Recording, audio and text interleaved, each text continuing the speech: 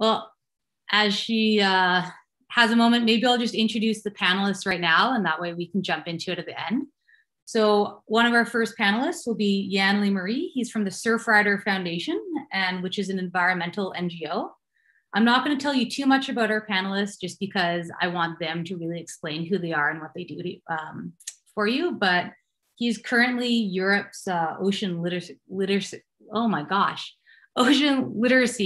strategies coordinator. So you'll hear from him first. And then we have Josh McInnes. He's a UBC's master's student at the Marine Mammal Research Institute.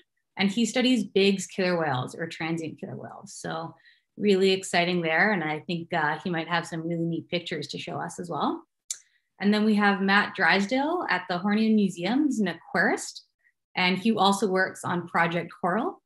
And our last presenter of the day will be Lizzie Daly, and she, living the wildlife biologist and filmmaker life, will be joining us a little late, just as she is currently stuck filming right now, but she'll be popping into the call towards the end there to present with us.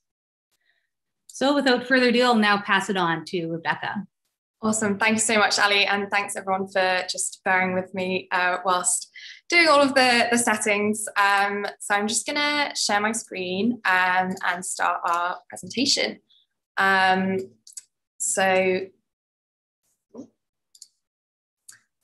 This is obviously our first ever workshop, like Ali mentioned, and we've been doing a couple of webinars, which Ali has been leading, so you might have kind of come across those.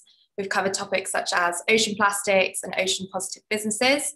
We're also going to be having a webinar on fisheries really soon, so look out for that one.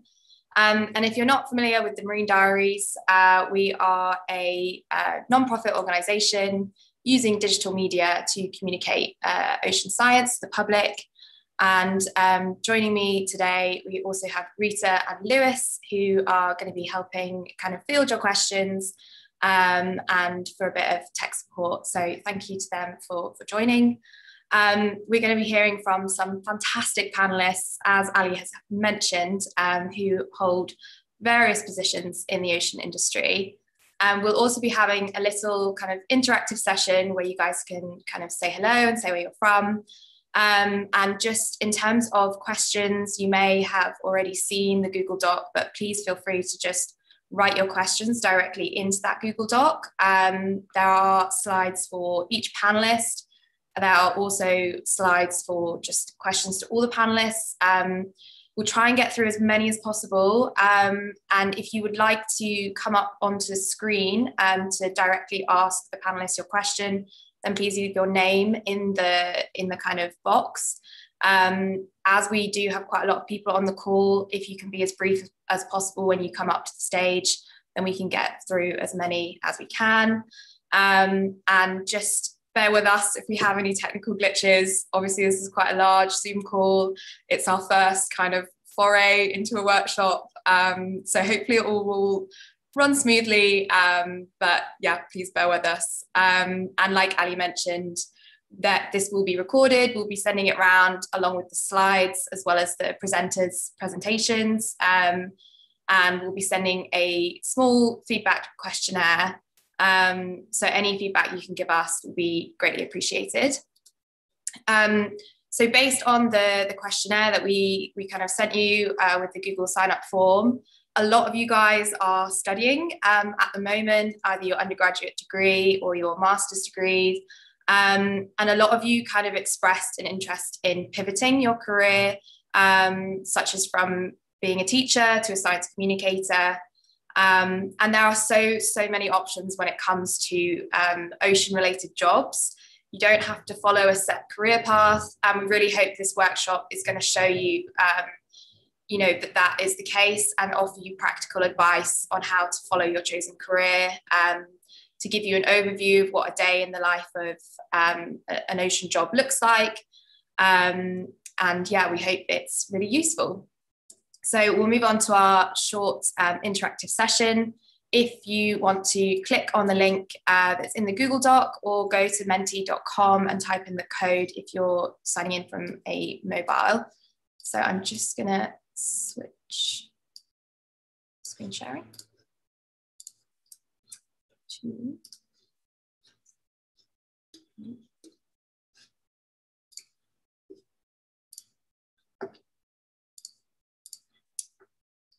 So if you want to write your name in, we can all say hi. And this is just a really fun tool that basically is kind of live data.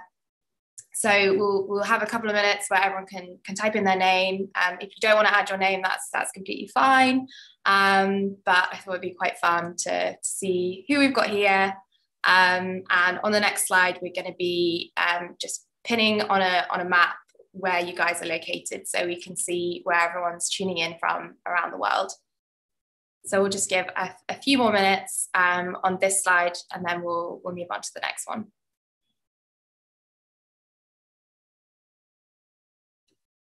We actually had over 600 people sign up for this. So it's a really, really overwhelming response. And we're really happy with it. Oh, someone's typing. Hi, Lisa.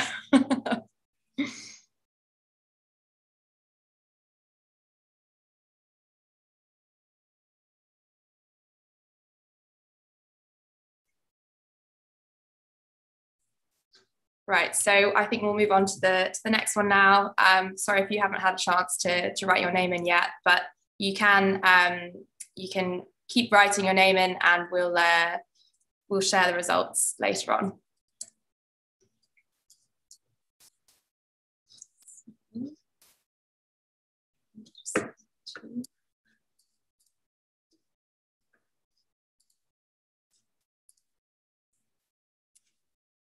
So you should be able to now go on to the next slide. Let me know if that's not the case.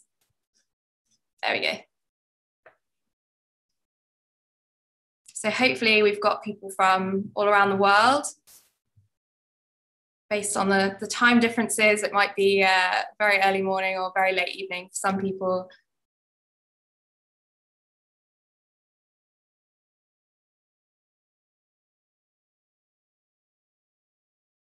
So lots from the UK, I think.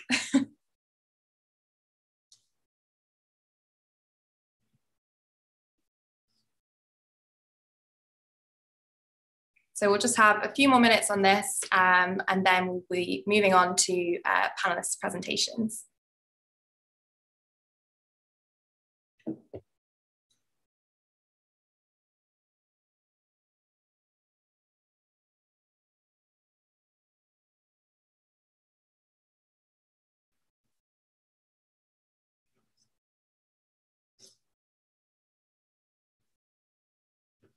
Great, so it looks like we've got people from almost every single continent, which is really, really lovely. And now I will pass back on to Ali.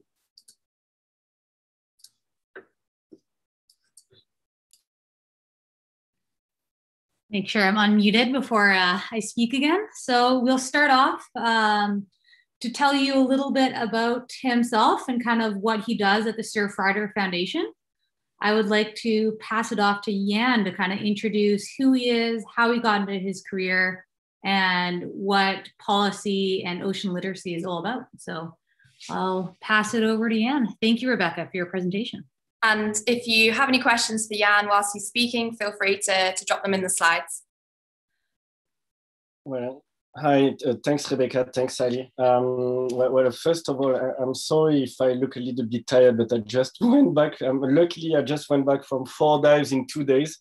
So I'm kind of another planet at the moment. But it's a pleasure to be here. Well, where to start?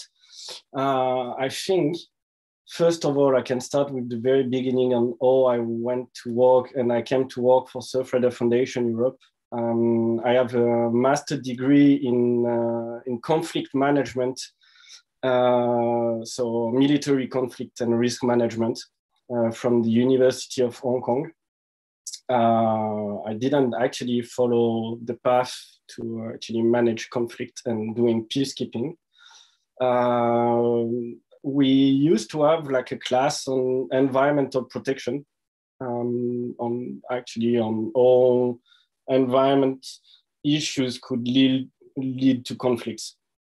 And I actually found that pretty interesting. I think when I'm talking about my interest, I think my interest always have been about water. I think water would be like is for centuries a source of disputes. So that's how I came to get interested with water at a large scale. And since I'm from the south of France, I must say that we have had the chance to go to the ocean quite a lot while being young. So that's also I came to love the ocean and love to protect it.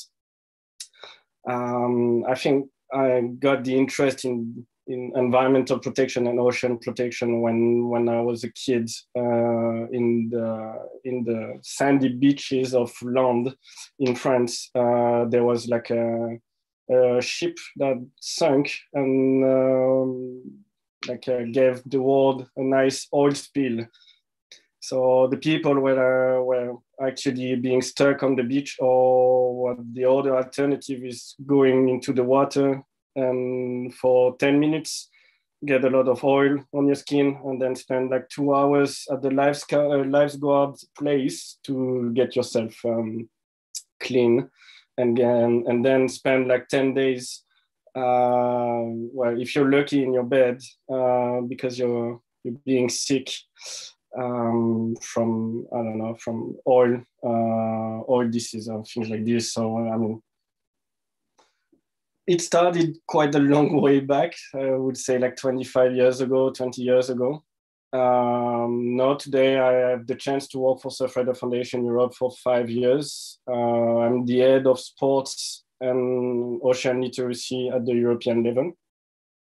One part of my job is to determine how the whole sector of sports can actually move towards like more sustainable practice, and like most notably, or surfing, diving, or kayaking, sailing, or those people and the people that practice the sport, they can actually enjoy the sport without being harmed or encountering issues with water quality, and in the same time avoid to have like too much impact on the environment. So it goes both ways, trying to protect the health of the practitioner and protect the environment. So basically going back to the roots of the surfing community. So that's one part, and the other part is my job is to work with ocean literacy. So what is ocean literacy? It's a great question. We consider ocean literacy as all the aspects and all the knowledge that you can actually gather, or you educate people, or you inform, you lead in research to get like a better knowledge of the ocean and ocean protection. So basically what I'm doing, I used to work with kids in the past. We used to go and discover the environment, like often with kids that never see the ocean, because we talk with them about protecting something that they never saw. So it's kind of complicated in the end, because they don't have like a full grasp of what it means to be close to the ocean, or what it is. Like everybody say, protect the environment, protect this, protect the ocean, protect the sea, protect the river. But some of the population and some of the citizens, they never actually encountered this environment. So it's really hard to grow emotion inside a human being when this human being doesn't know what you're talking about. So we created programs to actually bring these people to the ocean or to rivers or to lakes. So to teach them, to bring them knowledge and to empower them. So then when they actually come back to where they live, they can also share the knowledge with, I don't know, with other kids or with other people, with their parents, etc., etc. So that was one part of my job. Now I'm being like boring and everything because I had to leave my board shorts and my sunglasses, and most of the time I have to wear a shirt and a tie, and going to EU institutions or into webinars. So it's really another world for me, but that's great as well, because that's where we actually decide on what are the best strategies to adopt or to set up in order to reach out to more people, to engage more people, to make the link. You know, there is something as well as like sometimes we don't know. There is like how to say, there is communication blind spots. For instance, like some universities, they have knowledge about something, about like a specific research, and we don't know about it. So it's important to create networks so we can have exchange of information, we can have exchange of knowledge, and to reduce these knowledge blind spots. It's also avoid to have like thousands of different figures about like ocean protection that gravitates in the world, and have like something more, let's say, like more consensus about like big figures. So then it's easier to share the message, and in terms of credibility, it's important, you know, to have like the right figure or the right knowledge, so the people that can use it and spread the word. So that's the concept of ocean literacy. So I just hope that I don't discourage people to actually take my spot. That's not at all the idea, I think, and the process of this of this exchange. I think it's all a question of process. I've had this discussion quite a lot. I think it's really hard the way the educational system are made of, or what they actually require from someone. Like really soon, when you are 15 years old, they ask you what you want to do when you're older. So when you want to be a fireman or a firefighter, or if you want to, if you know that you love orcas, then it's pretty much easy. But when you don't really know, I think it's important to go and try a lot of different things. See what works, see what doesn't. And the most important thing is to try to know who you are as a person before to know what you want to do. So, because when you know who you are, then you actually know what makes you feel good. And when you feel good, that's also the emotion that you will spread with other people. You know where and in what kind of job you want to work. And then that's where you make, it makes sense. That's this beautiful sentence of my life makes sense at the moment. That's pretty much this idea. So don't worry, don't rush anything. Look at me. I've started with a postgraduate degree on, with a master's degree in conflict management. I used to work for private sector, in startups. And in the end, even within Surfrider Foundation Europe, I've started with the mobilization and network development. And then I worked at the education.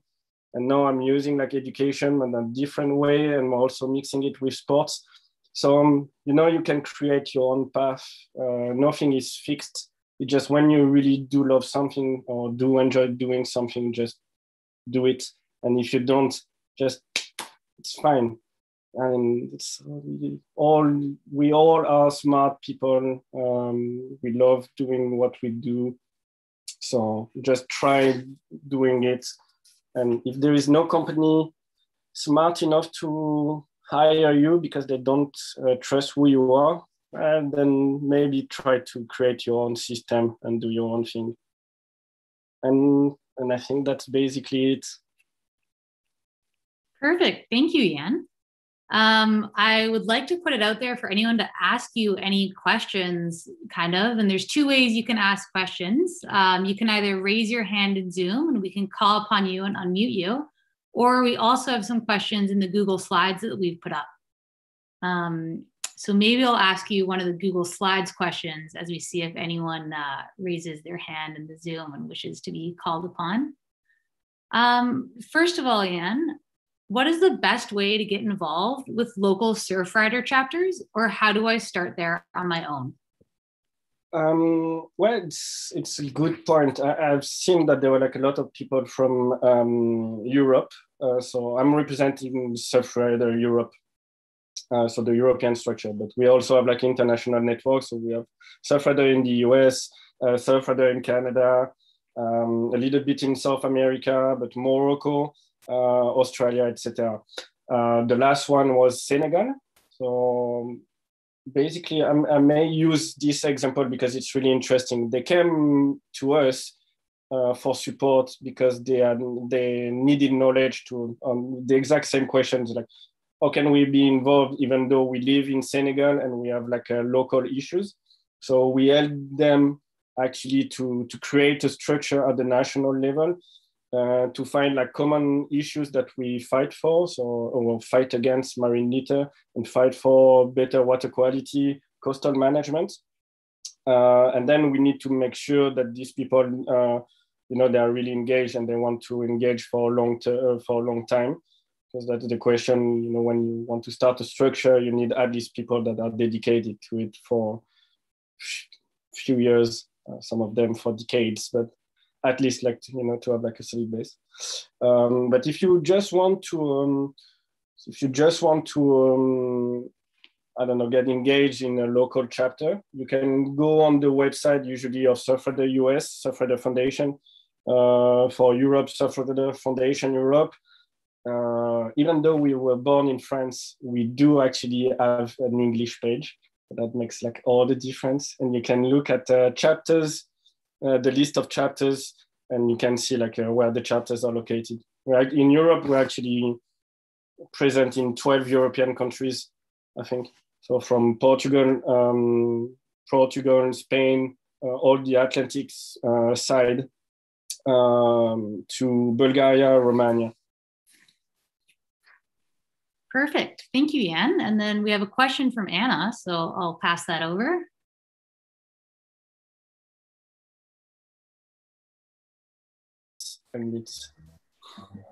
Hi, sorry, I think I was muted for a second. I think my question was a bit related to the previous one, because I was not aware of the Surfrider chapters or so. But my question was mainly, what advice would you give to start up a marine conservation project from scratch, like capturing microplastics in Scheveningen in the Netherlands? Because I'm from Spain, but I'm mainly based in the Netherlands. And I came across a Surfrider project here in Barcelona. And I got engaged with them or so. And I thought, oh, why can I not bring it there as well? And then they can collect even more data for the science that they want to produce. Yeah, it's a great question. That's where having like the European network is quite useful, because we also have like a chapter in Netherlands. So then you can reach out to them.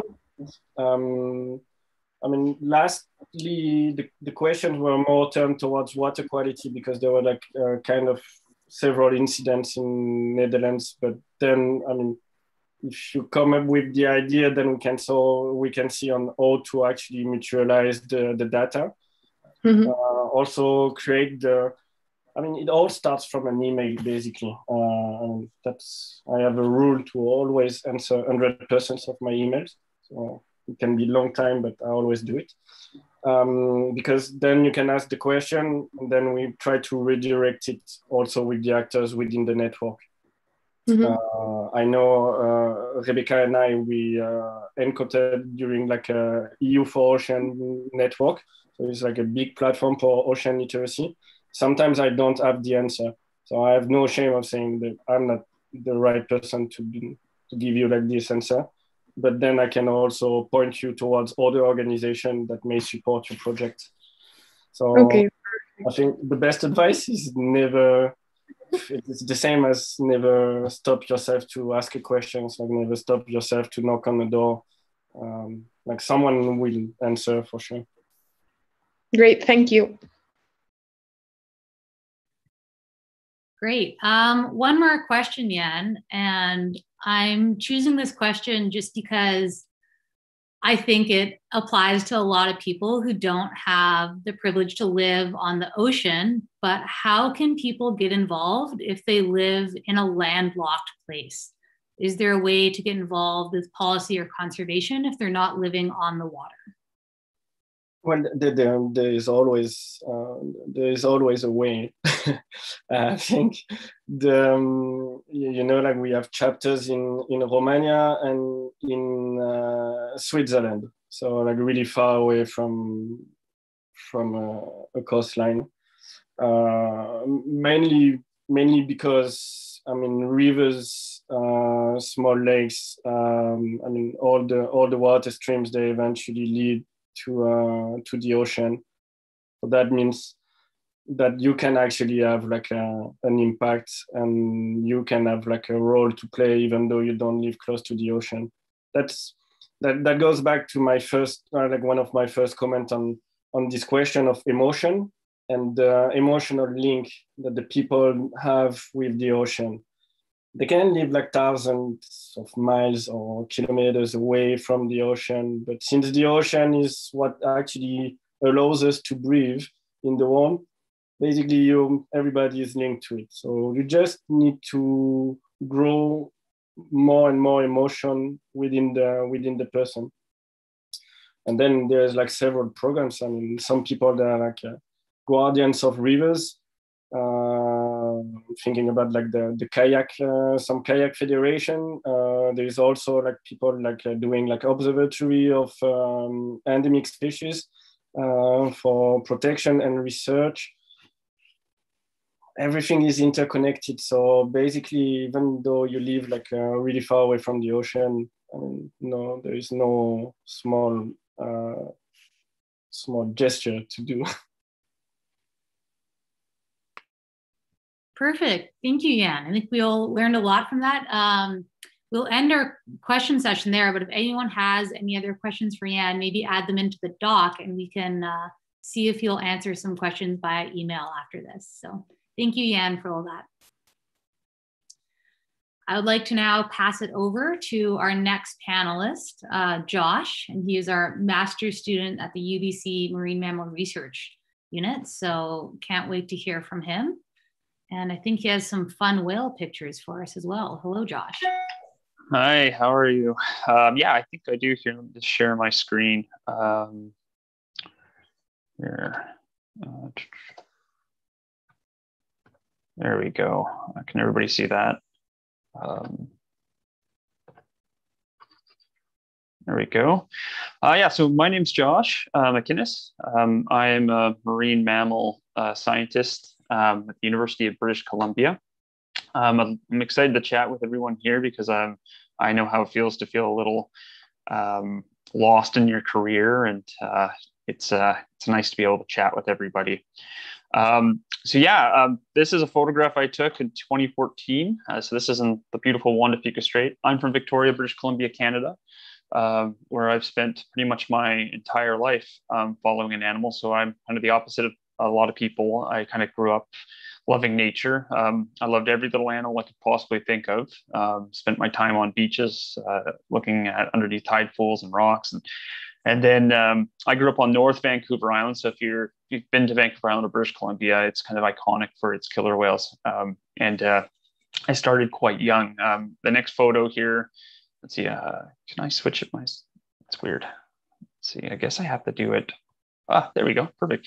I grew up in an area near Telegraph Cove. So this is Telegraph Cove here in northeastern Vancouver Island. So it's a small little community. I was just on the outskirts of it. And we were able to ride our bikes down to the water every day and jump on whale watching boats or in our own boat and go out and look for whales. And everybody knew each other in this community. So it was very small. It's kind of in the middle of a mountain range and really near the coast. The big industries are logging and fishing. Those are the two big ones. And that's kind of what dominated the coastline. So when you're in this kind of small community and there's not much to do, you really kind of look for nature and wildlife. And for me, it was the orcas. They used to swim right by our house every day. You could see them from where you were sitting. And I got my first real experience with a population of killer whales called the transients, which I've spent most of my adult life now studying, over a decade now.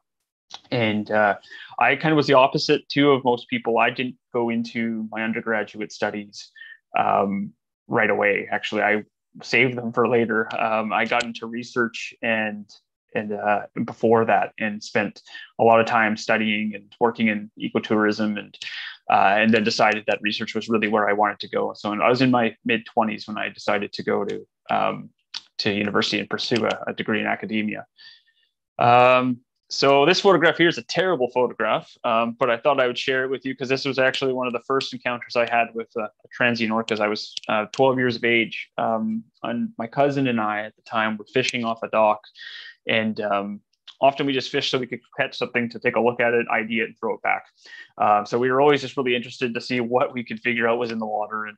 And then this one day we were kind of sitting here, and so these dolphins are called Pacific white-sided dolphins. They're quite a large population in the northeastern Pacific, and they came right into the harbor, and there was a group of about 12 of them, and they were swimming quite quickly towards where we were on the dock, and this large group of transients actually came in and herded the dolphins and threw one through the air, and that's where this photograph was taken.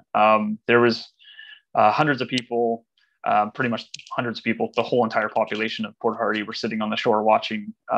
One of the dolphins ended up beaching itself and died on the beach. And the killer whales captured another one. And at the time, I was kind of just shocked by these animals because they're so intelligent, they're cunning hunters. And right there, I started to go into the field of behavioral ecology. So the next picture is kind of gruesome. I apologize, but in marine ecology, if you decide to go into the field of marine ecology or marine biology, you're gonna have to get used to necropsies. So this is the dolphin here. About 2 weeks later, the Department of Fisheries and Oceans Canada had set it aside, and there's little me hands deep into this dolphin, deciding that this was it. This was going to be the rest of my life. I was going to study dolphins and whales, and the scientist on the right there in the yellow is Kathy Heisey, who also is a marine ecologist here in British Columbia, and that was kind of my first. I was hooked. I wanted to know more about marine mammals, so I did everything I could. I jumped on. I had to get permission from my parents to actually join a whale watching company as a paid job at the age of 12, and I would go out on whale watching boats pretty much every day. And then I started science projects in elementary school and into high school, and would try to get into science fairs. Soaked up everything I could possibly think of, read every paper, book, tried to network with people, and kind of start to build that career. We'd go on adventures to different places. This is a rubbing beach up in North Vancouver Island, where the killer whales actually come right up to the shore. There's a population called the Northern Residents, which are a salmon specialist population that they come and visit these beaches where they rub onto the rocks, and we'd go camping into these areas and just wait for them and try to photo ID and study them and look at their behaviors. So it was very much an adventure. We would just go all over the place. Often it was out of our own pocket, funding wise and money. And this was kind of it was a very exciting time. And yeah, I was very excited to do it. I got to know the different populations of killer whales. So the Southern Residents, I've worked with them quite a bit, which are an endangered population of killer whales. Transients, though, my specialty. Got to know the IDs. We actually photo identify them and look at populations through certain individuals. Like every animal here, their saddle patch and their dorsal fin is unique. So we're able to know individuals, just as I can tell differences between everybody in this workshop here, just by looking at your picture. So you get a little of a photographic memory. I know most of these whales now by heart. I know when their offspring are born and their babies. I just finished off a massive census project with the U.S. government, and we cataloged every killer whale in California and Oregon. So that's coming out in about the next 2 weeks, I'm pretty sure. So what happened? I've seen a lot of people ask me, how did you get into this? Why did you, it's such a competitive field, marine mammal science. How can I get into it? I agree. It is a very difficult field to get into. And I've always had a bit of an entrepreneurship mind and also a bit of a rebel mind in many ways. I decided that if I'm not going to be given a job, I'm going to create a job. And that's just the way it's going to be. So I approached a group in my early 20s, and I was in was in my mid-20s, I started I'm basically a nonprofit studying the transient population, and it was really fun. It was me and a couple of students from a behavioral ecology class. We got together at UVic, the University of Victoria, and we were like, you know what, that's it. Let's put our brains to use and actually go out and just study these animals. So we got a sponsor. We approached from a local fishing group that has boats. They gave us permission to use boats and to go out and study the whales. And that lasted about 3 years. And the project's still going though. It's now over 10 years old. It's around 10 years old now. So we're it's been a great opportunity. Lots of amazing people. We've got lots of opportunities to see whales. These are some of the photos that we get to do and encounter transients hunting along the exposed coast of Vancouver Island. But luckily, it's not just me. There's a lot of people that I've gotten to work with over the years, and we've done some amazing work. The Transient Project really was a student-based coalition that grew. So we were initially in Victoria collecting data, as about 5 or 6 of us from university, and then we got well known. We have a Facebook page. People started to follow us, and it grew. I ended up in Alaska. We go every year to Southeast Alaska, and a company sponsored us. It's an awesome husband and wife that run a charter up there. We go for a week or two into the middle of nowhere, like you can see this bottom photograph here, and we look for whales. It's such an awesome opportunity. And then it branched down to California, and it got large. We presented our results at multiple conferences. We've been invited to the American Cetacean Society. And a lot of this, it looks like a lot of fun. You're working on the water. We're out watching these amazing animals, but a lot of it now is a lot of paper writing, a lot of working on grants, a lot of social media. It's a completely diverse area, especially when you're trying to do it on your own. And I'm very proud to say that some of our accomplishments have been some of the publications that we've done.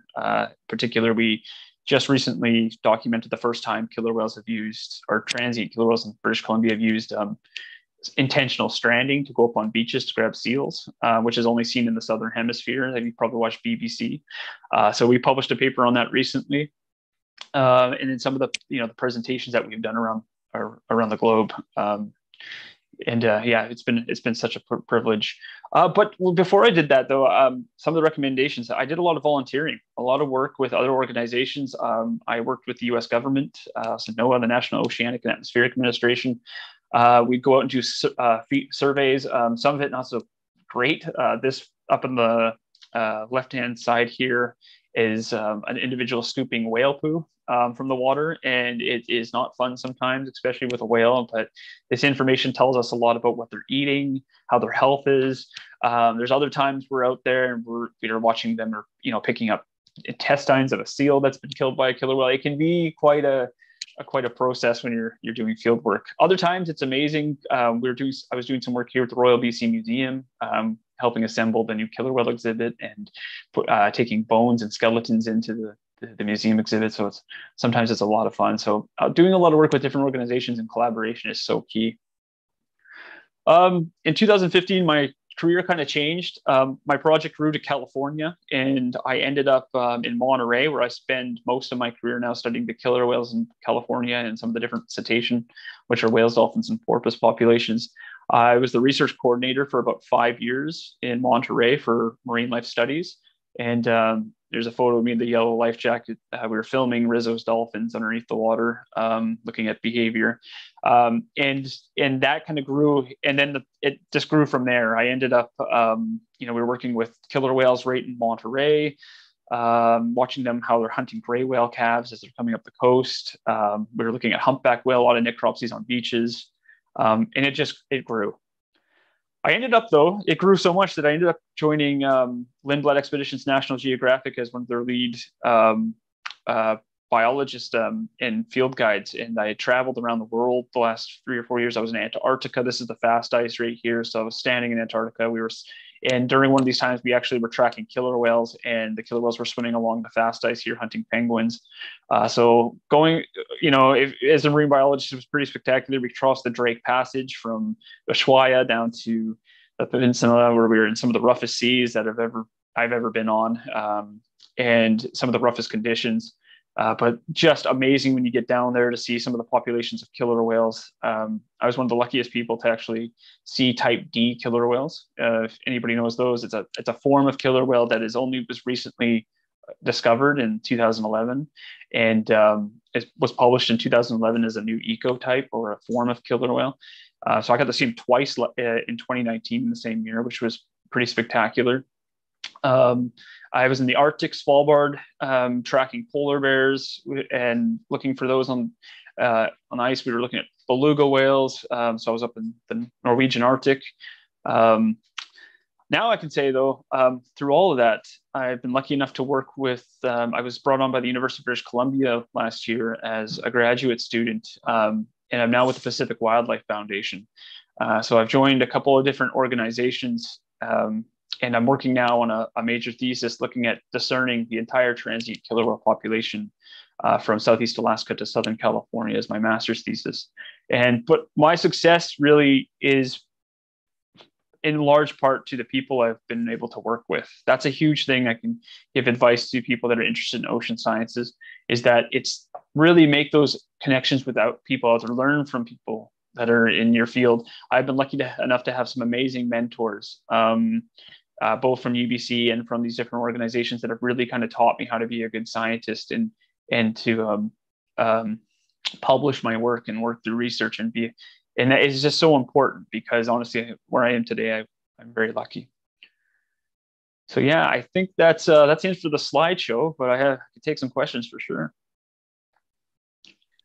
Thank you, Josh. I think I can speak for all of us when I say, wow, I really wish you could just take me on all your expeditions. Looks absolutely fabulous. I'm sure there are less glamorous aspects of it, but it looks pretty amazing.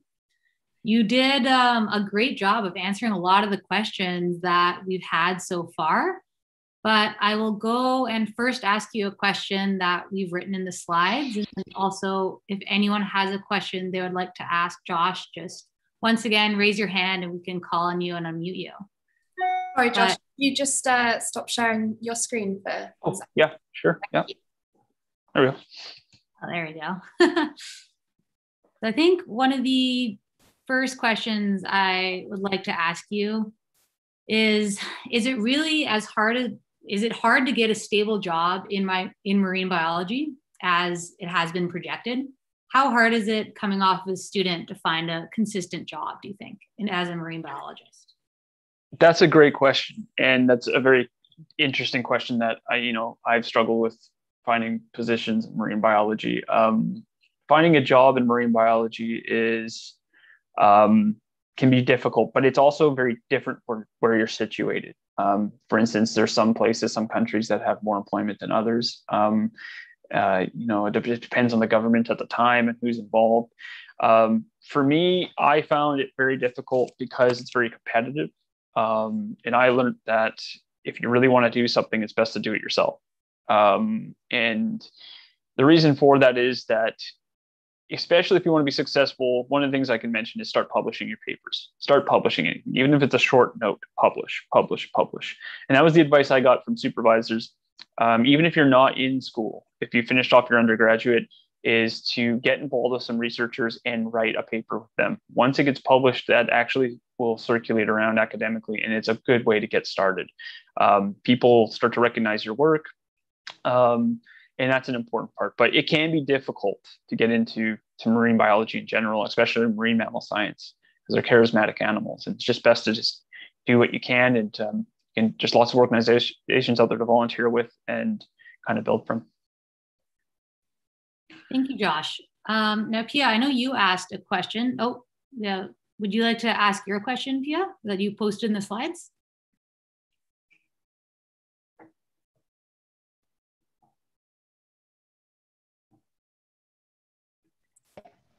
Hi.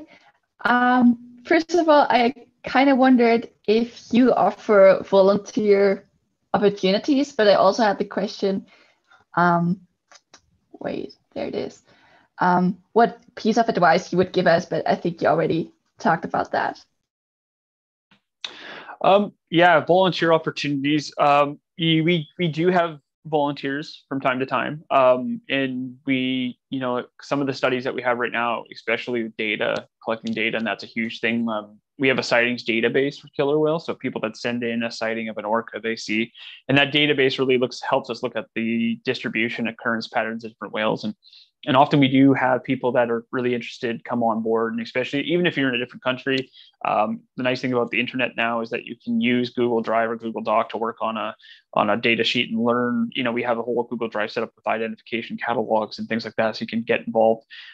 We do look at social media, so we do have opportunities for people that are interested. Yeah, definitely. And we're on Facebook too, so we have a page on there that you can follow. I can give that in a message or send it to the Ocean Diaries here. You can reach out. Perfect. Thank you, Josh. Yeah, I think we have a link to your LinkedIn, but if you want to post your Facebook page in the chat later too, that would be great. We have about 3 more minutes to ask you questions. So we'll have 2 raised hands here. So we'll see if we can quickly get them going. Filippo, if you want to ask your question next. Yeah, hi. Really nice, your presentation of the marine biology, the difficulty in finding a job in marine biology. I'm an ecologist myself, and I'm finding the same struggles. And one of the things I'm actually start thinking is actually to build something on my own. So I was interested in your example of funding a non-for-profit organization. And so my question is, how difficult it is? Can you do it alone, or you actually need a group of people to start off? Or, I mean, is it complicated, like bureaucratically wise? How can you attract sponsors and get funding to run then your ideas? So if you can give us some advice on that, would be nice. Yeah, so that's a great question. I found it, the reason why I did it is I just wanted to share information with people that, I was excited about what I was doing, and I wanted to share that with the world, and seeing what I was seeing these animals. So it's not, there is many difficulties of starting your own thing, but it is a very good way of getting yourself recognized for positions in the future with other organizations. So in particular, if you have the drive and you're driven, it can be a curse and it can be a blessing. It can be the curse that you're also in competition with a lot of people, and you have to have a bit of a thick hide, and you have to be able to really go at it. And it can be a benefit though, because people do recognize what you're doing and they see what you're doing, and it can be and then that can help you later on. For me, I found that, yeah, it's good to have a good group of people. I had a couple of really awesome scientists that were with me at the time. I'm still friends with them now, and we still work together. That really kind of helped me get things going. But really, you have to be the energy of your organization. You have to be the person that brings that energy, because other people will feed off of that energy. And especially if you have a vision, it's the most important part, and you have to be that person. So it can take a lot of work, and it can definitely be a little draining, but honestly, it's one of the best opportunities I've ever had. I mean, because of the work I've done with killer whales in the past, is the reason why I got to Antarctica. Some of the social media stuff that's how I ended up in different areas of the world, looking at killer whales and just branching from there. And now I'm lucky to be supported by a great organization, the Marine Mammal Research Unit at UBC. It's because of those things, and it's because of the present work I did by myself. Great. Thank you, Josh. Thanks for that one.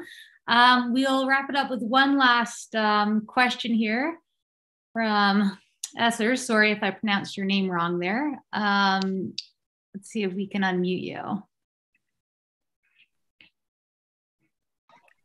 There we go.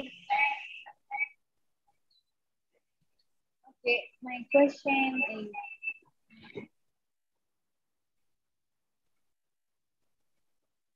hi. Okay, my question goes about, it is about, for example, for the young teenagers who wishes to participate in a marine workshop, then they do not know how to go about. What advice would you like to give them so that they can reach the true joy of this book? That is my first question. And then my second question is, what motivated you to participate, or what made you to become a marine biologist? What was the main motive that led you to become the marine biologist? Sorry, I don't think I can hear you too well. I was trying to pick that up. Yeah, we have a bit of feedback there. I heard your second question of what's the best way to become a marine biologist, I think, but I missed your first question. You want to type it into the chat, Esther? Yeah, I can answer the second question right now, and then if you type that into the chat, I can. The first question I can. Yeah, so the advice I give for how to get into marine biology is definitely go.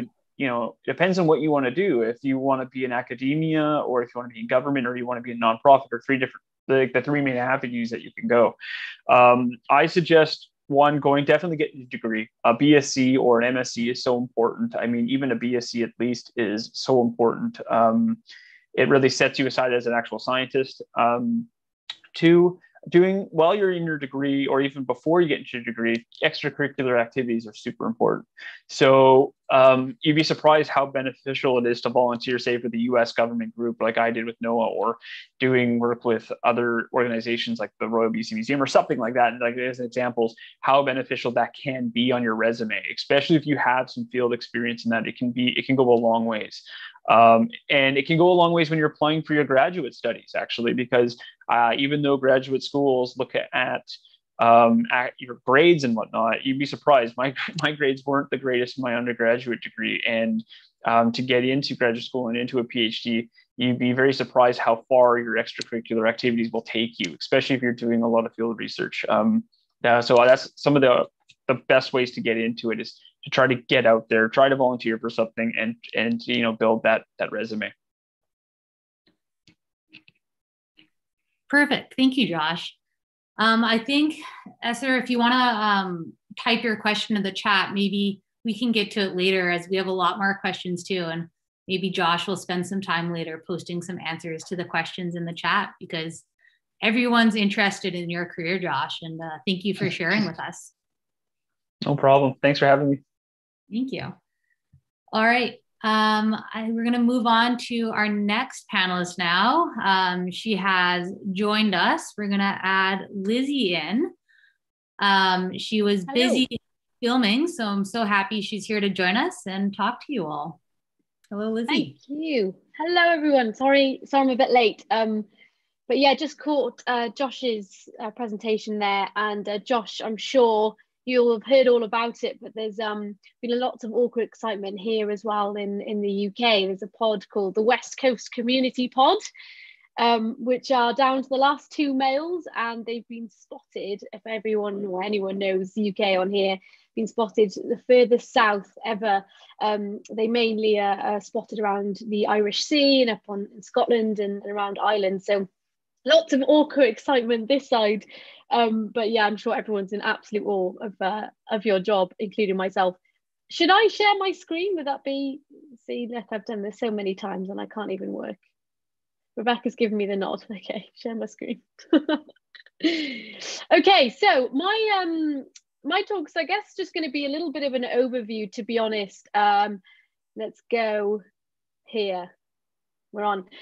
Yeah, to be honest, I really want to share with you, I guess, or get your questions about the synergy between wildlife filmmaking and science, because as Josh said, the value of connecting these two worlds is so important. And listening just then into like how important it is to bring in those extracurricular activities from an early stage. Well, that for me is really how I've managed to get to where I am today, and how I guess I'm on that journey to get to where I want to go. So a little bit of background about me. I'm a biologist first and foremost, and a broadcaster secondly. So I've always gone out and made really rubbish videos about wildlife and things that I love, and species on my coast and things that I can touch and see and smell. And I've gone out and made videos about whatever I can, because I've always had that kind of love and knew I wanted to study animal behavior.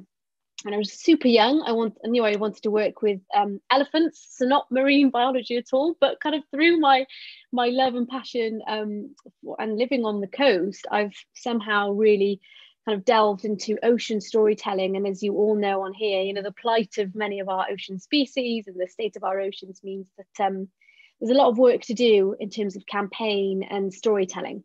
So my broadcasting side as a presenter and as a filmmaker is kind of delved into that. So this is a trip from last March, actually in Antarctica, where I was there with BBC Earth and G Adventures to make a 3-part series about Antarctica and its wildlife. So went to South Georgia and Antarctica. So my background is I've worked with the BBC and National Geographic and Animal Planet and various other kind of outlets for storytelling. And as I say, I've kind of always tried to marry the two together. I studied a BSc in animal behaviour. I went, that was at University of Exeter. Then I went on to study a master's in Bristol University, studying completely something just wildly different. So I found my supervisor, his name was Daniel Robert, Professor Daniel Robert, a fantastic scientist who studied the hidden senses of arthropods, and he looks at electroreception. So I'm sure many of you on here know electroreception in the marine environment through how sharks feed and how they navigate. But in terrestrial species, there's very little known about it in that environment, and if they even use this as a sense. And Daniel Robert was looking at how bees are able to learn about their environment using this sense electroreception. And I was looking at it in ladybird larvae. So very different to orca, like Josh, and very different to what I'm studying now, which is the African elephant. So very different. Let me just go on to the next one. So I'm based at Swansea University at the moment doing my PhD, and we're looking at fine scale movement data from tags. They're accelerometer tags, and they're very, very small. And the whole point of my kind of study and area of interest is looking at identifying state in animals, the state from gait. So how you walk is very, very different, even down to the day. It may be your energy levels, it may be you as a human, your happiness levels. It will change the way that you walk, and we as individuals all have different gait. And looking at these visualizations from this data, I'm hoping to learn more about individuals. So I've spent a lot of time out in Kenya in a place called Laikipia, where there's a huge amount of human and elephant conflict, and individual elephants that are going into these high areas of amazing crops and decimating, unfortunately, entire areas, which is proving hugely challenging for local communities who depend on these crops for their livelihoods. So there's big issues in what is ultimately a very big changing landscape, as growing human populations are encroaching more and more on these habitats. So I'm currently working with brilliant Save the Elephants and Space for Giants to get these tags on the GPS collars of animals like African elephants to better understand their behavior and ultimately better understand their state. But the link, again, a bit of a random link. So last year we tried some deployments, but I wasn't able to get out into the field. So at the moment I'm looking at data on penguins, and we talked about kind of how you feel, how that may change your gait. Well, when a penguin goes out to sea, it may be empty, right? So if it's stepping from left to right, in a visualization, what you can see would be or depending on the environment and a number of other factors, but the visualization of that is going to be very different from the state pattern of when that penguin comes back. Because when that penguin comes back from sea, hopefully it's full of food, it's a lot fatter, a lot more round, and so all of a sudden that lovely kind of left-right step is now more of a bit of a waddle, is more of a bit of a figure of 8. So yeah, sorry penguins, but for me it's about mapping that, it's about identifying that and using kind of data analysis to actually look at what that means, and if we can learn more about foraging efficiency and prey catching and all sorts. So it's a very simplified kind of overview of some of the data that I'm looking at the moment. But that's kind of a really important arm for me of what I do. And I'm very lucky to be at Swansea University to work with a brilliant team my supervisor, Professor Rory Wilson, who is an animal movements expert. He's absolutely fantastic. So very lucky to be doing that. The other side, as I mentioned, is wildlife film. So very passionate about celebrating nature on our doorsteps, wherever you are watching from. So a few years ago, I set out around the UK and I said, right, no one thinks there's any wildlife in the UK. There's nothing exciting going on here. So I'm going to prove them wrong. And we did a week long round the UK. We missed the orca, Josh, up in Scotland by a day. But we had breaching minke whale, and we had pods of dolphins and giant colonies of gannets, and just amazing things all in 1 week. The idea was to kind of showcase what you can see in a short amount of time. And the last day we were supposed to finish on blue sharks, but instead went for a dive and encountered a giant barrel jellyfish, which actually, if anyone's kind of seen those memes about something that's very far away and close and perspective, the jellyfish is actually the same size as me. And I'm not a giant, but it's pretty big. And it was the biggest one I've ever seen. They're the UK's largest jellyfish species. And what's exciting about this is I posted this online. Again, it wasn't like a BBC production. This wasn't, really big funded, kind of, lots of people talk about the barriers of getting into wildlife film. And I talked at the beginning about how I got into it. I just set this whole week up with my friend who can film, and we went together and we raised money for a wildlife charity, and we just wanted to showcase what we're passionate about. And this went on to, for me, spark a real curiosity about jellyfish, because there seems to be big gaps in our knowledge about jellyfish species. We really don't know kind of how many species wash up here. But what I did find out with chatting to scientists at Swansea University, that they have really kind of complex behaviours, jellyfish. They change the way they move, where they move, obviously depending on food and plankton, inshores and warmer waters, but actually up and down water columns and over big distances. So off the back of this, we set up a genuine citizen science project at Swansea University called the Great British Jelly Watch Weekend. Yes, and trying to encourage more people to get out involved and noting how many jellyfish are washing up on the beaches and helping scientists kind of build up that picture. So that'll be something that's going ahead this year. The other kind of power, I guess, of putting together these films is you can really, well, for me, I think it's really valuable to integrate it with genuine change, right? You're ultimately trying to make a film to make impact.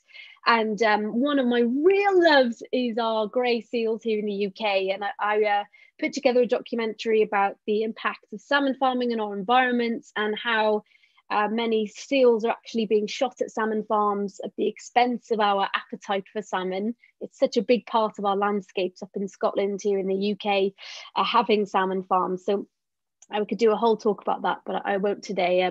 But it's that's kind of, for me, an example, if you like, of how actually, while making great films about jellyfish is one thing and getting people excited, engaged, inspired, this is also a really good tool to kind of take it forward to policymakers or government and really kind of think about what the impact can be, how you measure impact.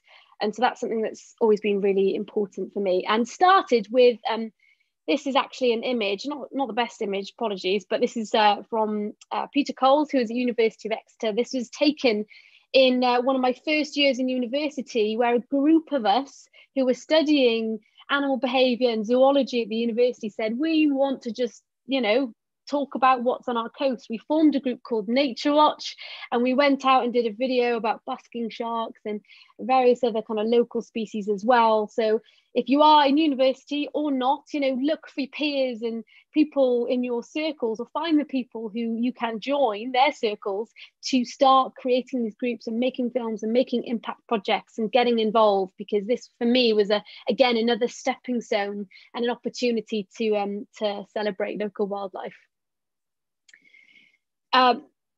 So yeah, I just threw in a few extra clips here. This was this is a clip taken from Antarctica with leopard seals. Again, I love pinnipeds so much, but this is just one of those amazing experiences that will be made for these videos. And the leopard seal is just, again, such a bad reputation, or they have a menacing reputation, I should say, when actually they're incredibly social, well, more social than we thought, and incredibly intelligent animals, very curious animals they are. They're some of my favorites. So, you know, we talk about what do we make with wildlife film, and how do we want to change that in our conversations? Well, for me, it's again about celebrating the unseen or unloved species, and also changing our perception of perhaps those that have kind of got a bad name, such as our sharks or our leopard seals. And my last real kind of point is and my love is seabirds. I mean, you can ask me anything about marine species, I'll tell you I love it all, but seabirds is a group that they just don't get enough in wildlife film. You know, I'd love to see more on our seabirds. This is a clip of northern gannets off of the Isle of Noss in Shetland. And again, just a fantastic bird, the UK's largest wingspan, a brilliant bird. But really, in the wildlife film world, we need to start kind of seeing and celebrating a species like our seabirds, which, let's be honest, are huge indicators of the health of our oceans. They unfortunately are declining at huge speeds, depending on the species, location, kind of geography of where these birds are. But of course, many of them migrate over these huge distances. We've got a fantastic population of Manx shearwater here in Wales, which are officially back. Was there last week on Skomer Island, and unfortunately these Manx shearwater face huge issues, which I'm sure you've all seen in wildlife documentaries as well, with plastics and of course the climate crisis. So let me escape this. I mean, I said it was going to be a bit of a jump around overview of what I do, but I think I just wanted to give you a bit of background as to how kind of these two worlds are very different, but very important. And I think a combination of both of those worlds has been a really important part for me in kind of figuring out what kind of scientist I want to be, and how valuable it is to marry these two worlds together, because there are some brilliant scientists and some brilliant research projects out there which would, you know, their work should be amplified, and often the wildlife film industry doesn't make that connection, or sometimes there's even worries that connection is handled incorrectly and ends up damaging those relationships. So having scientists in the wildlife film world and wildlife film in the science world is just a really crucial relationship to establish, and to do so well. So having a foot in each one of those is really important. So there we go, we're stopped tour. Thank you. How do I stop sharing? Thank you, Lizzie. I think you'll be at the bottom of your screen. You'll find a stop sharing. Dear me, you just think I would just know this, but I don't. Stop sharing. Oh, I'm so sorry, everyone. Such a technophobe. I've got it. Yes. Thank you. Perfect. Thank you for that, Lizzie. Once again, everyone, if you have questions, either post them in the doc or raise your hand and we'll call upon you to unmute you. Perfect. We already have a raised hand, so we'll start here. Ask to unmute. There we go.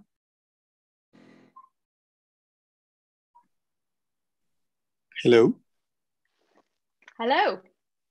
Hi, I'm Johan from Sri Lanka, and I really inspired by your story that you're studying about African elephant too. My question is, I'm undergoing a student in zoology.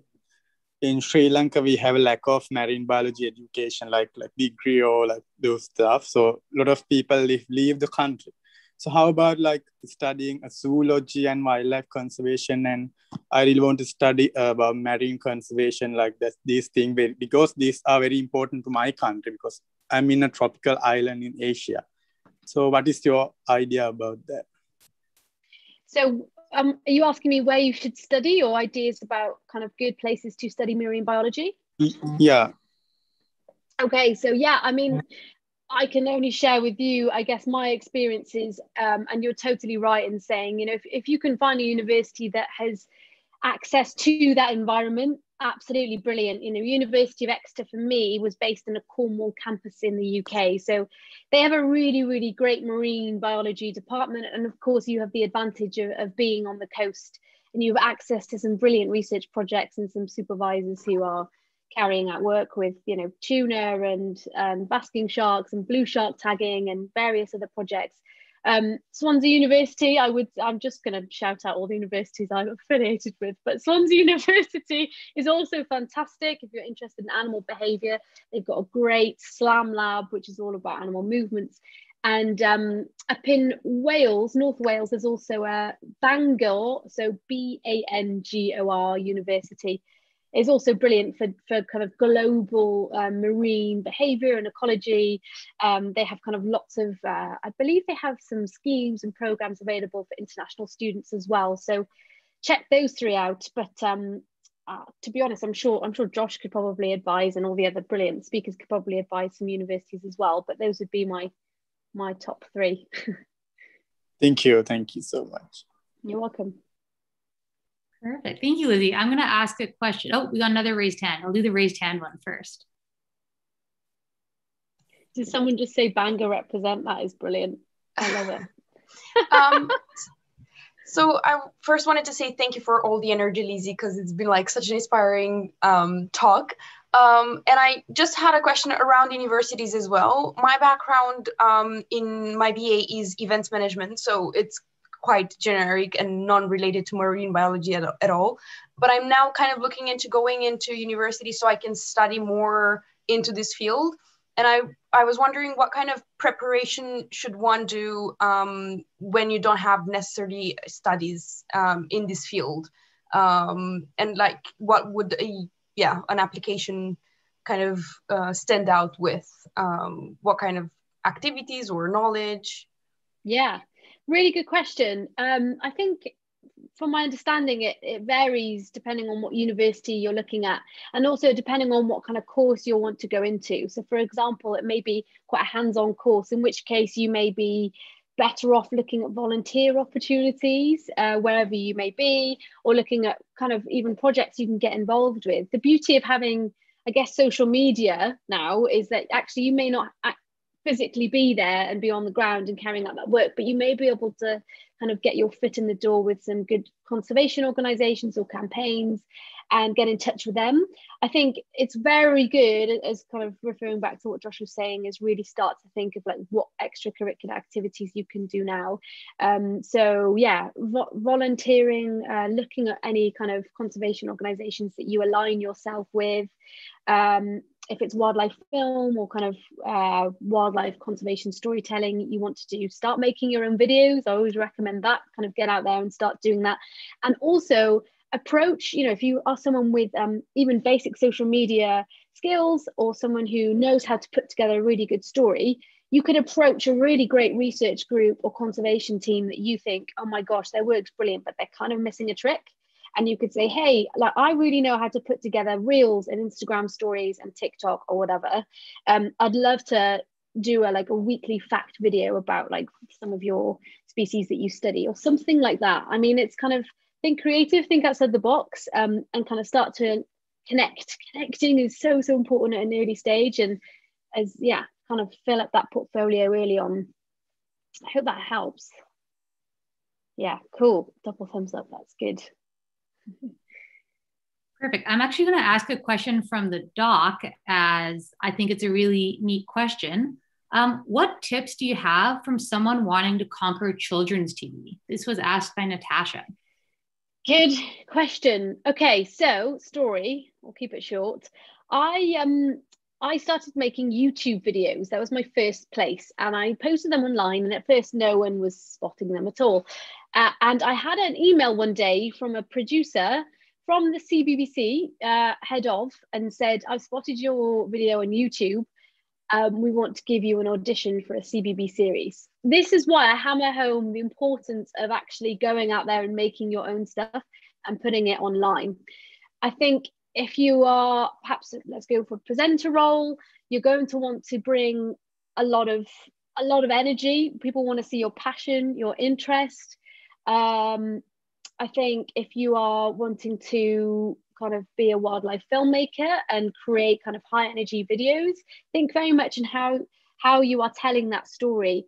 Do you have young cousins or friends with a young baby, maybe not literally a baby, but someone young enough that you can actually find out what they want to know, what's engaging, find kind of ways of easily of telling natural history stories that's if it's wildlife presenting you want to go into on your doorstep, you know, show them the millipedes in the garden, the brown centipedes in the dry pile, or what's in the leaf litter, etc. Show them kind of the ecology of trees. Think creatively of kind of bringing that energy that kids love to the table. If it's I wasn't sure if the question was in reference to wildlife specifically, but I know that kids TV and things like CBBC and Nat Geo Kids, it's all about the energy, it's all about the passion. And if you're someone who's passionate and kind of has that real love, then I'm sure you'll have a really good chance of doing it, of getting involved. But yeah, top tip is get out there and start putting stuff online. Perfect, thank you, Lizzie. Kind of two more questions here that kind of blend into one. But first of all, do you have any basic equipment recommendations to start up a YouTube channel or podcast? Mm-hmm. And then do you have any tips how to make a debut into wildlife documentaries? Oh, good question. Okay, first kit suggestions. I kid you not, I would say an iPhone at this stage. If you're somebody, it really depends on your budget. So if you're somebody who, you know, really just doesn't want to spend loads of money on a camera until you've kind of got your craft mastered, use an iPhone that you've got, or your whatever phone that you may have. But, you know, if you're going to invest lots of money into a camera, you may be better off upgrading your phone to a higher level, quality level, because you can shoot in slow-mo and 4K now and all different features. So that for YouTube. And then from there, I would say you could probably even look at getting a digital camera, or even a GoPro. An action camera can cover a lot of those bases, which you can take off fisheye and you can have like a nice linear 4K image. And then kind of going up again, I would say in price now, I would say what you're looking for is like a DSLR. I'm a Canon girl, so DSLR, a wide angle lens. Rebecca's giving me the thumbs up. A wide angle lens. If anyone wants to kind of actually have specs of that, just send me a message after this, and I can kind of give you an example of some of the lenses I've got. But yeah, it's really depends on how much you want to spend. And for audio, clip-on mics, you can buy them online really easily. Ones that you can literally just plug into your phone. I may be wrong in saying this, actually. I'm sure my bosses and professional colleagues will be like, oh, don't suggest this. But actually it works. You just want something, audio is so important. So you just want something that's going to be easy. All you have to do is plug in that mic into your phone. Rodes do clip-on mics. So they're the ones with the long wires and the little just black poof at the top there. So that's kit recommendations. And breaking into the industry, oh gosh, I sound like a broken record, but getting your films online, definitely. Collaboration is key. So if you're somebody who really is looking, you know, to focus your energy on Bristol, the Natural History Unit in Bristol's a really good place. You know, connect with yourself with like-minded people and similar groups. There's discussions happening all the time. On platforms like Clubhouse, which is actually how I connected with the brilliant Rebecca here as well. The kind of the social aspect of it is really important, because you can learn so much from others, and it's very much a collaborative teamwork environment. So if you are somebody who perhaps has a really good story but doesn't have a high level production, or isn't someone who has a contact in the BBC, why not come up with a really killer story and really put some time in storyboarding that together with somebody. Bring in friends. You know, lots of people want experience with wildlife filmmaking or sound. Bring in a small team of you and put together your own film, and spend lots of time crafting what that looks like. And if you put that out there, at least when you approach others in the wildlife filmmaking industry, you'll be able to go to them with a piece of work. Because a lot of people just say, hey, I want to do wildlife film. And it's like, cool, show me your work, like show me your show reel. What have you kind of done in your extracurricular activity to kind of boost your evidence of work? So yeah, start as soon as you can, and surround yourself with like-minded people who kind of want to do the same, because there's lots of us. Thank you so much, Lizzie. Those are some great tips and advices. And yeah, maybe if you want to send an email to Rebecca or myself about your specs for lenses, we can post in a document we'll send out at the end, as I know there is some interest in getting into the industry for sure. I know you have to hop off this call soon, as you have another one coming up, as you're very busy. So thank you so much for your time and all your information. Thank you. Thank you. Yeah, it's been brilliant. Thanks, everyone. Good to meet you all. Bye. And we'll go over to our last panelist now, who will be presenting, our aquarist, Matt. So hello, Matt. I'll pass it over to you. Hey guys, you all right? Okay, I'm just going to share my screen real quick.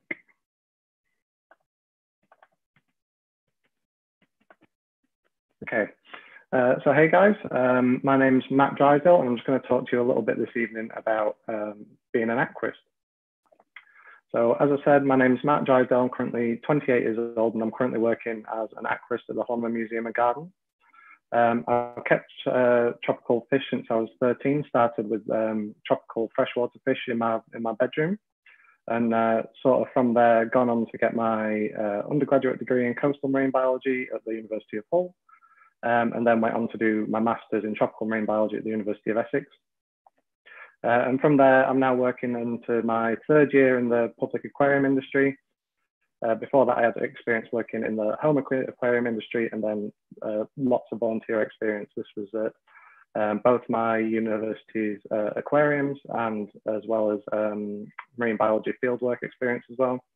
And I've also maintained my own marine aquarium systems for over 7 years, keeping a wide variety of fish and corals at home.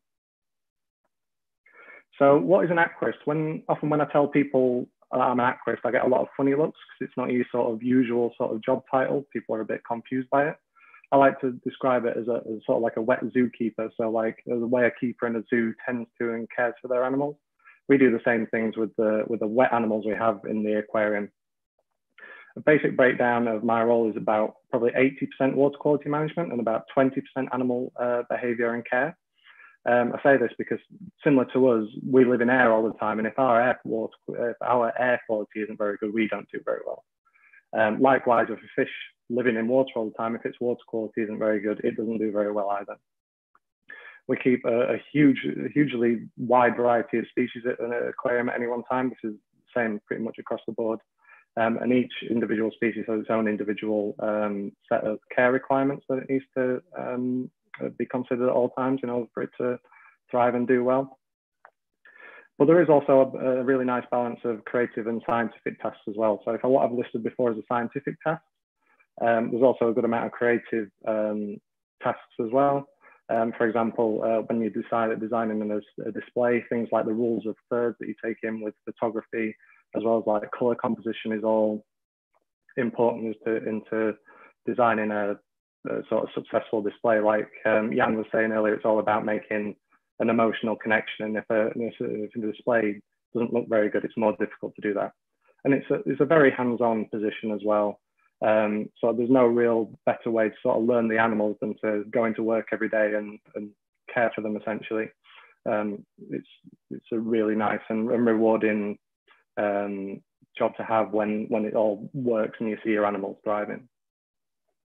The day-to-day work, sort of the first thing I'll do in the morning is basically go in and check the health of anything, of everything, all the animals in the aquarium. This is just sort of like visual checks, and then go on to the feeds. The feeding in itself is an entirely separate industry. It's a really in-depth sort of topic. Just a few simple examples, for example, is like not every fish is the same size. So you want to think about things like particle size when you're feeding. Not everything has the same size mouth. So if you put a big thing in for a small fish, it's not going to be able to eat it. It's not very efficient. And then you need to make sure about like varied diets and things like that to make sure everything has the right amount of nutrients and vitamins and things like that that it needs to stay healthy and survive.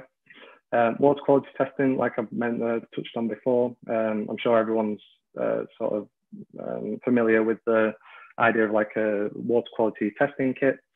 We carry out a suite of these on a regular basis to ensure that sort of water quality doesn't deteriorate too far to the point where animal health will deteriorate. And if it does, we also have strategies and plans in place to make sure that it can be rectified before it does damage. These vary on a animal to animal basis as well. Another aspect of my position is equipment servicing. So the life support systems that keep the animals healthy and all the things behind the scenes. This is a wide variety of the things that you need to be up on. Essentially, this can be anything as simple as a heater that keeps the water at the right temperature for the habitat that the animals are in, all the way up to more complicated pieces of equipment like automated dosing pumps, which help replenish elements in seawater depleted by corals that have used them up as they grow and things like that, because they need a nice, stable environment for them to be able to grow and survive. And then, as I mentioned before as well, display design, it's not something that comes up a huge amount, but when it does, it's a nice big project that you can sort of sink your teeth into and get your artistic side out, sort of thing. And then there's obviously the maintenance of the displays as well. It's the less glamorous side of things. There is quite a lot of cleaning, but it all helps with that emotional connection. If people can be able to see the fish, it definitely helps. So what difference can aquarium make? So the way I think about it is our primary objective is to reach out to the public and educate them about aquatic animals and their environment. So on the very basis, we teach them about the animals, their behavior, the morphology, things like that, just the animals that are there. And then once that's when you can move out to a broader subject and talk about their environment and ecology. And then once basically people have understood that, you can move on to conservation issues. And when people understand, again, it's a lot easier to get people on board with the issues you're trying to convey and all these things you need to do through your displays. I'm just going to move on to a quick example of how we do this. This is our Beat Plastic Pollution campaign that was run in June of 2019 to coincide alongside World Ocean Day. It was a month-long campaign where we basically collected pieces of plastic debris and plastic waste and introduced it into the displays, obviously after being cleaned and thoroughly disinfected, etc. And it was just basically a shock value sort of thing. I don't think it was hugely I don't think it was advertised sort of thing. So people just came into the aquarium one morning and there was plastic everywhere. This was then paired alongside removable decals along each of the displays, which explained as to the damage that plastic's doing to their individual environments. And this was all sort of headed up by the main display, which was our jellyfish display, where we essentially overnight took all the jellyfish off display and put them in the tanks behind the scenes and replaced them with plastic bags. So people can basically see how similar to jellyfish plastic bags look in the water column, and then the signs there basically explained about how turtles and things ended up ingesting plastic bags because they see them as a prey item in the water column. Overall, we see this as a really successful campaign. A lot of the visitor surveys and things like that came away with people feeling really motivated to do something about plastic pollution, and we're looking for how they can sort of change that in their day-to-day lives. Apart from a very few people that were very upset that they came to see jellyfish and they didn't get to see them, but that, to me, that's a prime example of someone missing the point. And this also went on to win Museum and Heritage's Limited Budget Project Award in 2020 as well. So it's nice to get a little bit of recognition. The other aspect of how aquariums basically give back is through the opportunity to conduct ex situ research. I'll preface this by saying that aquariums offer a really unique opportunity for for research. Basically because it's a controlled environment where you can control the parameters of what you're trying to study. So you can take out individual influences one at a time, and then it basically feeds back to giving you a better understanding as to what causes it or what affects it, basically. The first main thing when it comes to ex situ research is agriculture and breeding programs. So for example, if you can breed something like an endangered species, and you can basically publish those techniques and move that into reintroduction schemes and things like that. But also, if you can breed something that's a heavily fished species, for example, you can help relieve fisheries pressures by developing these techniques. The main thing that comes to mind with our work at the Horniman is Project Coral. Some of you might have heard about this. This was an initiative set up in 2012 by my boss, Dr. Jamie Craggs. There was basically an idea that he wanted to understand and then replicate coral spawning conditions in an aquarium setting. He managed this in the first year in 2012. And then since then, we've been basically researching to understand the factors that influence coral spawning and also techniques to help improve the efficiency in the output of the spawn. So places that are more in the field, sort of in situ conservation efforts, can use our techniques and help with like outplanting and things like that. One great example of this is with our research partners in the University of Florida. Last year, they managed to successfully spawn the pillar coral, which is a critically endangered species out in the Caribbean. There's thought to be less than 100 colonies left in the wild, and they managed to spawn this species with great success over there, which gives great implications for reef restoration efforts for this species in the future. So my recommendations, if you want to do something similar to this, is much like everyone else has said this evening, volunteer whenever possible. I mean, if you're at university, if you study marine biology, a lot of these places have aquariums these days.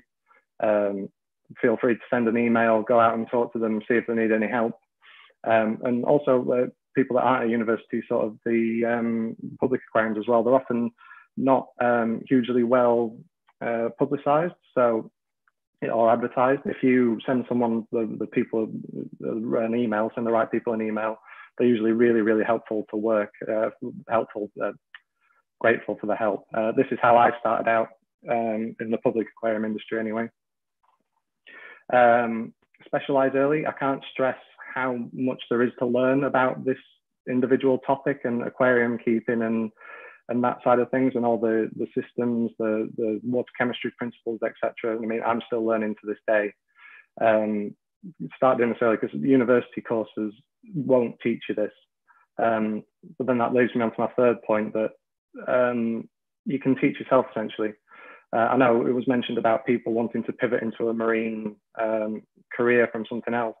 There's decades and decades of well thought through and researched articles that will really help you on your way here, and like help with interviews and things like that. Just really show that you've gone the extra mile to research some of these things. And YouTube is a brilliant resource as well. I know there's a couple of really well thought out and researched, completely comprehensive series on just how to keep aquariums and the animals that you want to keep in them. And so yeah, that's pretty much me. I want to thank the Marine Diaries team for inviting me to talk, and everyone for listening. And if you've got any questions, shoot them my way. Cheers. Perfect. Thank you, Matt. Perfect. So once again, if anyone has any questions, you can raise your hands and we'll unmute you. And we also have the doc. I'm going to start off by asking a question from the doc, Matt. And this is from Ella. And she says, I have an interview next week to work as a diver in an aquarium.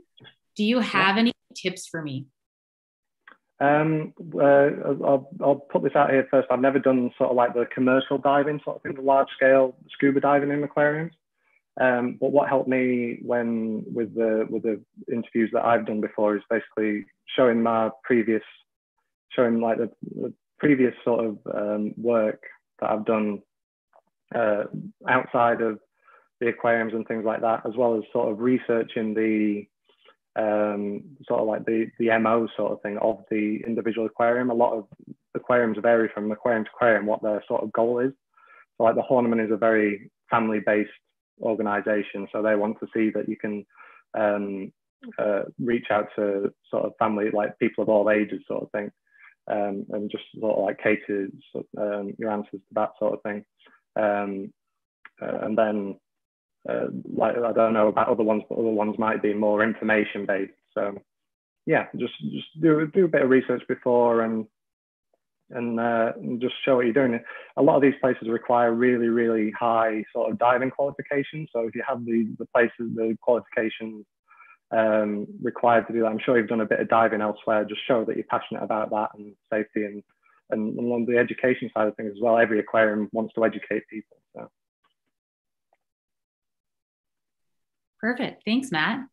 Another question I have from the document is, what made you look for museums for marine conservation work? So it was through my volunteering, to be honest. I initially set out with my, sort of, you'll probably see from the qualification side of things, I set out to do the research sort of lifestyle, you know, the tropical beach, tropical island marine biologist. And then I ended up going out there for a month and absolutely hated it. That was just before I did my master's. And I sort of went into my master's with just like a really open mind. And one day I got an email through saying that there's volunteering opportunities going at the Horniman Museum, and basically sent an email, got on a train and started working there. And that's where I fell in love, sort of thing, with the public aquarium side of things. It was everything that I wanted to sort of do from a research standard, but it seemed a lot more direct. Like we've mentioned previously this evening about there being a lack of communication between science and the sort of general public, and I feel like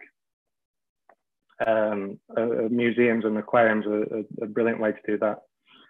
So that's basically, I pivoted from there and went down the public side of things, and just remembered to try and put as much science into what I do as possible. It's very easy to sort of fall into the, oh, it's a pretty fish sort of thing. But yeah, it just happened to be, yeah. Another question that I was also kind of interested in that someone asked was, if I'd like to get into aquarium work, but there aren't any junior/assistant aquarist positions, how would you advise I proceed? Should I begin with a desk job and go from there? Or what qualifications would you look for? To be honest, there's lots of different sort of aquarium branches. If it's physically like there is one, I know a lot of people that have sort of started on the sort of like visitor interaction side of things, or like you say in the retail side, and basically just sat in those until positions became available, and obviously the new contacts and made themselves sort of available at that time. But there's lots of other sort of things as well. Sort of like looking for like the marine hobby side of things. That's where I learned a lot of my sort of coral knowledge, working in a marine aquarium store, sort of like working with corals in and out, getting shipments of corals once, twice a week sort of thing. And it just really helps with that sort of thing. So if you look at that as a stepping stone as such, maybe as sort of like, oh, working the hobby side of things, then you can scale up in a few years when positions are available. That's probably a good way of doing it. But yeah, don't write off the hobby side of things because it's not professional as such. There's a lot of good information to learn there. Great, thanks, Matt. We have a question here that says, thanks loads for sharing that. You mentioned some great, well-researched YouTube channels on keeping aquariums. Would you be up for sharing those here? Yeah, absolutely. What would you recommend learning from? Sorry, what was that second part? They just said it would be great to hear what you recommend learning from. So if you could share your resources. I can throw some links out, or I can send you the links afterwards, but the ones that come to mind, BRS TV, they're a brilliant YouTube channel. That they're a wholesale business. They sell a lot of aquarium products, so it's something you've got to keep in mind with when you're watching their things. They do a lot of selling, but they're really comprehensive and broad about it, and seem to be really upfront about what everything on the market and things like that. That's more to do with the sort of actual aquarium system design and stuff like that. A channel called Tidal Gardens has a brilliant profile series, basically where they go through a really deep dive on individual coral families, and basically 20-30 minute videos on one family sort of thing. They cover every aspect sort of thing. And there's a few others as well, but the names aren't coming to mind. So I'll send some links through and maybe we can distribute it afterwards. Yeah, we'll make sure to email any useful links or put them in the document, and we'll send it around to everyone with the recording as well. So don't worry about trying to save everything from the chat. We'll make sure that you will receive all of the information. Okay, cool. Perfect. Well, thank you so much, Matt. I think I want to go get myself an aquarium now and start learning how to take care of fish. And it also sounds like you're a bit of a landscape designer for aquariums too, with being an aquarist, which I didn't realize that was part of it. Yeah, it's really, it goes overlooked, but yeah, it's really important. Oh, great. Well, thank you so much. I think this wraps up our session. And I'd like to say thank you to all our panelists. And I know we've had a lot of questions from the audience. And I'd like to put one more question out maybe to each one of you on our panel, if you wouldn't mind in conclusion, kind of giving your answer to this and saying a concluding remark. But everyone's kind of wondering how to get into marine careers. And we have a lot of students as well that have joined us. And I think what everyone would like to know and what would be the best concluding question is, could you recommend, if you were reviewing a resume or a cover letter, what is one skill or phrase that you would look for in that resume or cover letter that would make you hire that person for your field? So I'll give you a moment to think about it as I thank our audience for joining, and we'll send around a recording and all the links after this as well. So stay tuned for that, and always feel free to reach out with any questions at media@themarinediaries.com. So maybe Josh, would you like to start?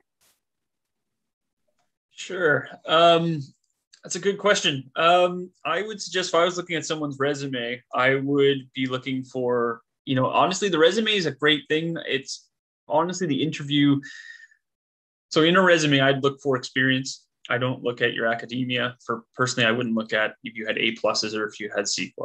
I would look at what you've done in your career, what you want to do, your aspirations, your goals. I think of putting a nice note about what interests you.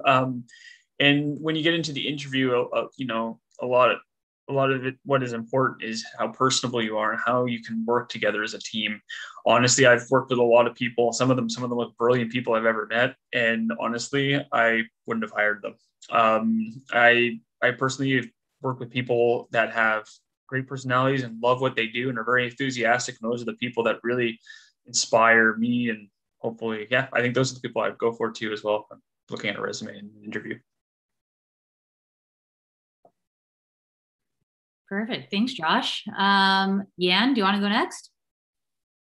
Yes, I was thinking, I hope that I came last, but it's a complicated question, I think,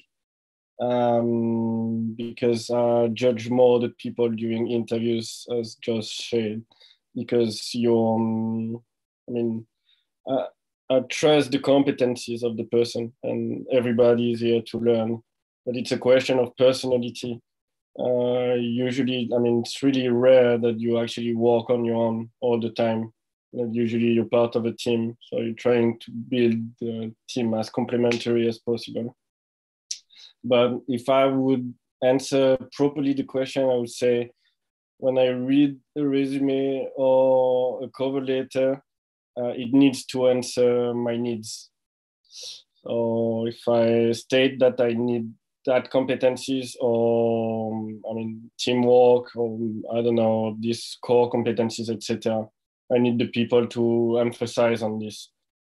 When the people, they say, when the recruiter or at school, they say you need to personalize your cover letter, don't rewrite everything, but look at exactly what they expect from you, what are the missions that they're looking for, and what kind of profile they want.